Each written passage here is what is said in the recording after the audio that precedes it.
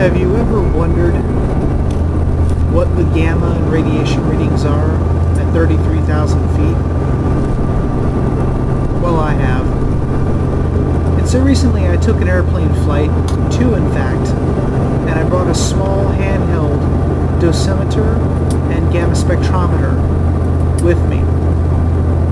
At 33,000 feet, the readings were lower than I suspected. So I spent a little bit of time examining my data and came up with some really interesting conclusions. Well, maybe not too interesting, but interesting enough. So let me see if I can kind of parse this together for you.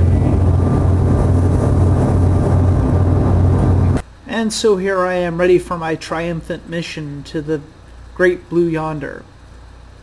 Good grief.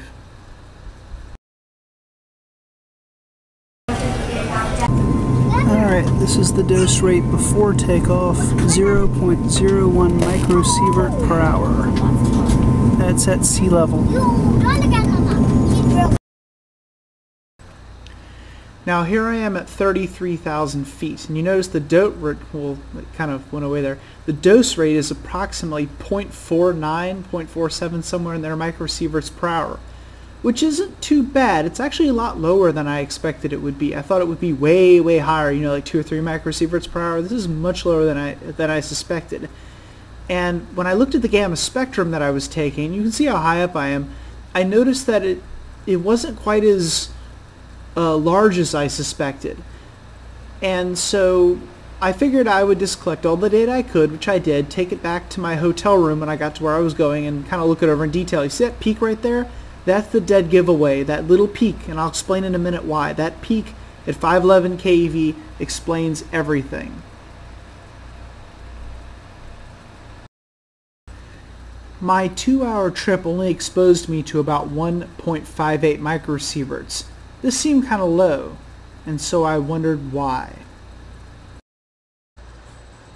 Alright, now as you can see right here from the spectrum that I took the spectrum starting at probably around 15,000 feet. The peak was approximately 33 to 35,000 feet, and the total duration of the trip was approximately an hour and 40 minutes, and I received 1.5 microsieverts as a dose for that entire time, which is quite impressive actually. I thought it would actually be higher, to tell you the truth, and that's just weird the way it all worked out. But anyway, let's look at the energy quickly. Alright, so the bottom here, going from left towards the right, is an energy. Notice that this is 3,484 keV, and this is 37 keV, and this is counts, the number of counts I got. And of course the cesium iodide detector is not very good for this kind of thing, because the majority, as you can see over here, the majority of what I picked up was really high energy stuff over here, really high energy. You can see it starting to go up right here, and that should tell you something, since the actual probability of the detector detecting anything at this high of an energy is almost 0, so that's quite impressive actually. This is the telltale sign there right here. Notice around 500, 513, somewhere there. This is actually a 511 kiloelectron volt peak. What's happening is high energy particles, the ones that are over here, are slamming into the airplane at really, really high velocity with really high energy, and they're creating a positron, which is an anti-electron, and electron pairs. It's called pair production. And these the electrons are flying off different directions, but the positrons are flying off and they're hitting another electron and annihilating, producing 2 511 keV photons. And here's one of them right here. Actually, it could be both for all we know. You can have an escape peak and some other stuff. It might be something at 1022, right? Somewhere in here. But anyway, the point of the matter is, I can't tell what most of this is. As you can see, it's really choppy looking. It normally doesn't look like this, but this is what it looks like at 33,000 feet. Quite impressive. Quite impressive. But right there, that is absolutely a positron annihilation peak from really high energy particles. Amazing! And look at the center peak right here at 279 keV. What the heck is this? Well, it's going to take me a little while to figure out what this is and how this huge peak arose. This is not my 75 keV lead peak. Let me show where that should be. Normally I get the big peak right here at 75-ish, 75 to 80 kV, somewhere right around here. That's not what this is. I don't know what the hell this is. So we'll find out what some of these really powerful things are. And for all you Fukushima guys out there, none of this stuff has anything to do with Fukushima.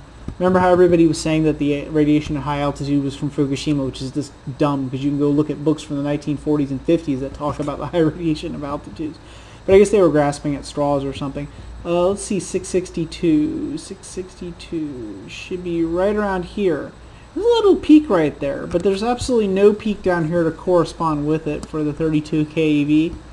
So, and it's just like every other peak along here, so there's not really enough to call it anything. And certainly even if it is there, it's not obviously even remotely the most prominent feature here. So there you go.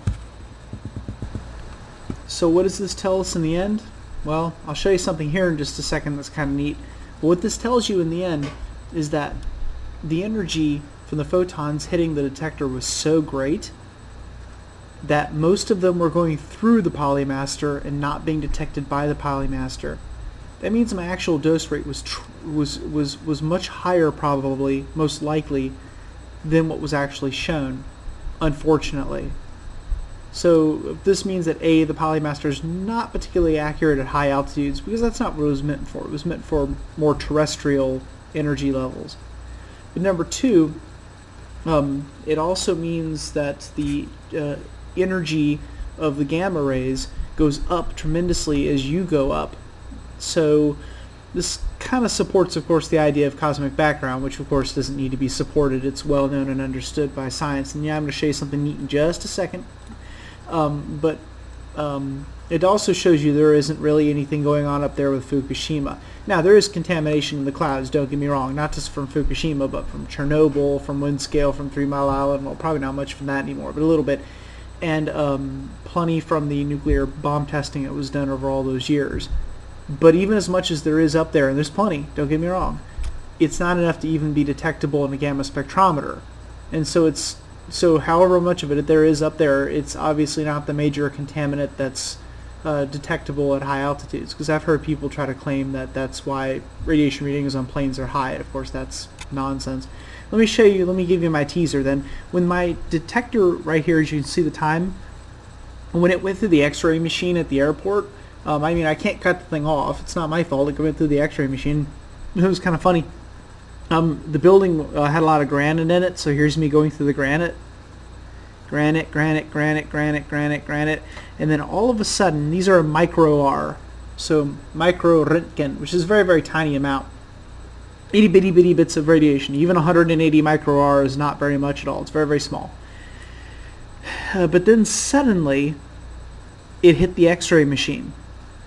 And I'd like you to notice that it went from micro R to 33.028 milliröntgen per hour. So that's 330 microsieverts per hour. Oh my God. Don't you think that's a lot? I'm glad I didn't go through the x-ray machine. That would have sucked. But anyway, so that's all I can tell you about taking a gamma spectrometer in an airplane. Piles of fun. So I'll see you guys in the friendly skies, and when I get back, well, there you go.